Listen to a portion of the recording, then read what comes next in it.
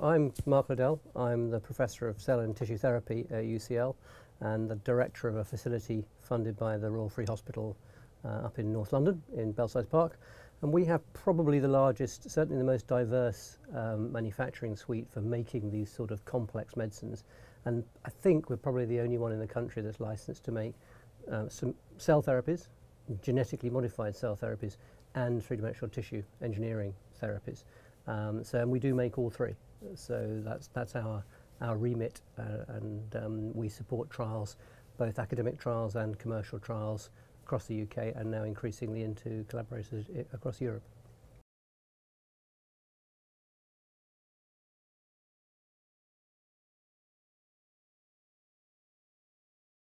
Certainly we've now moved into genetically modified cells for the first time, and indeed only a week ago we added that to our license to make us legally able to produce these. So to put it into context, these are medicines. So when you take a cell and substantially modify it, it becomes a medicine, just like an aspirin.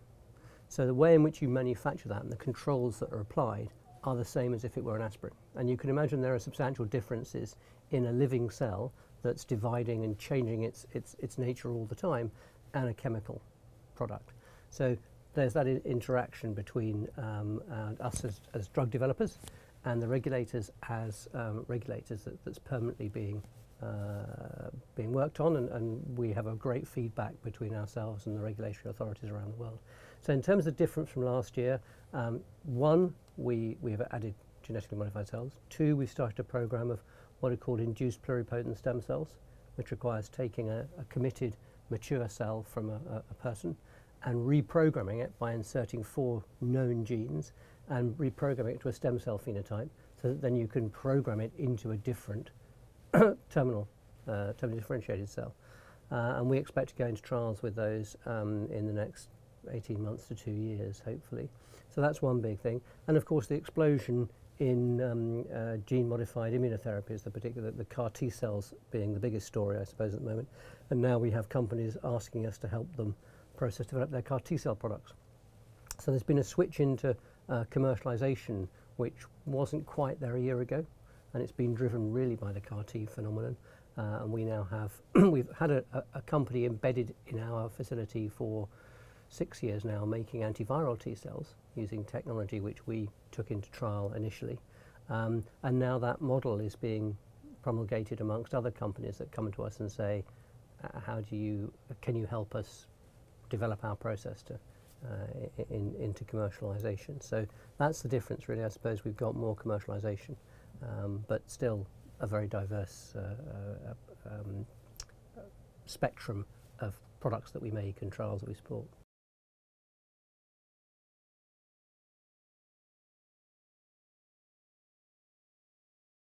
CAR T cells are the new kid on the block and the most exciting kid on the block.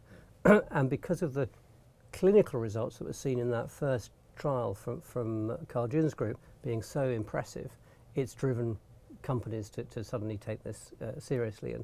And 5 years ago, if you'd said to any big pharma company, you're going to be working in patient-specific autologous medicines, I think they would have laughed at you. Certainly whenever I went to conferences, the big boys on the block said, unless you can make these as an off-the-shelf product, it's not our marketplace. And that's changed, and CAR T cells are driving that. But there's a lot of, there's a big gap in understanding between what a company does when it makes batches of product, of a single product that will treat 10,000 people, and a single product that will treat one person. And that's an expertise which is still coming out of academia, out of hospitals, and for the first time, if you think about this, if you make aspirin, you go and buy all the constituent parts to make that from a chemical supplier. For the first time ever, for these cell therapies, the hospital where the patient gets treated has to be part of the manufacturing process, because you have to take the cells from the patient. In Europe and in the US, it's a licensable activity. You can't just go anywhere. You couldn't go to your GP and say, please, can you take some cells out of me? I want to give it to a company to make CAR T cells, because they're not licensed to take those cells.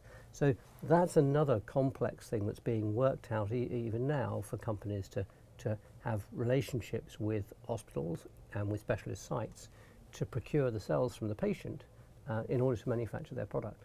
And then the complexity of the delivery of these products, let alone the manufacturing side of it, really hasn't been worked out for large scale. But the thing that I'm particularly interested in, and where I climb on my hobby horse, is the manufacturing for most of these products. And I think we can say it's probably true even of the big pharmaceutical companies, really hasn't yet been optimized for treating 10,000 patients a year or 20,000 patients a year. And that's where I think there's a lot of work to be done.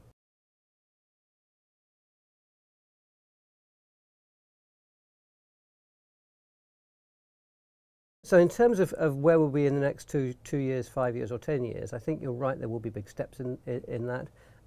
What worries me is that some companies, some smaller companies, are taking early phase 1 trial data from people like me who are doing early phase trials in an academic setting, seeing great results and saying, wow, that's something that we could develop. And then developing something, really not understanding how they're going to deliver that to 10,000 patients or 20,000 patients. So for the phase 2 trial, because they've got investors they've got to support and they've got to raise enthusiasm for their product, they go into a phase 2 trial very rapidly without changing the way they make the product.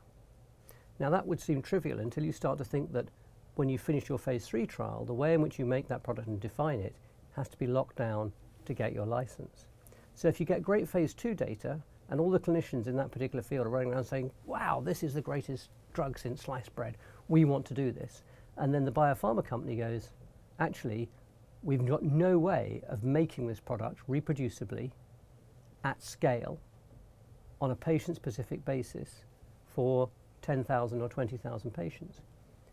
And we must be at that position before we do the phase 3 trial, because at phase 3 we have to lock down the process.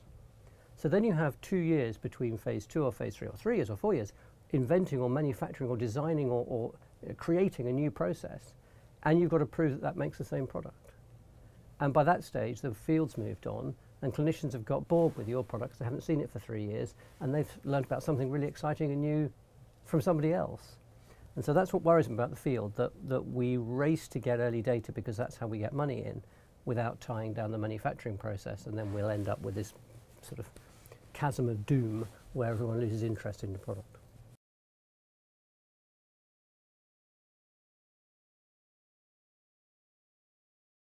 I'm interested in patient-specific products mostly, although probably one of our most exciting projects is making an off-the-shelf product, which I thought I would never ever get into. But most of the products we're interested in are patient-specific, and that is from an antiviral T-cell right the way up to a tissue-engineered larynx for our patients that are having laryngeal reconstruction. But you're right, what we need to do is better define our product so that then when we change the process, it doesn't matter, because all we have to do is make certain we're making the same product. And the trouble is, in many of these things, it's very difficult for us to properly define our product. So if I take a cell from your bone marrow and grow it out as a stem cell to make a reconstituted, to repair your knee, for example, when that cell has divided twice, is it the same as the cell that's divided 4 times or 5 times?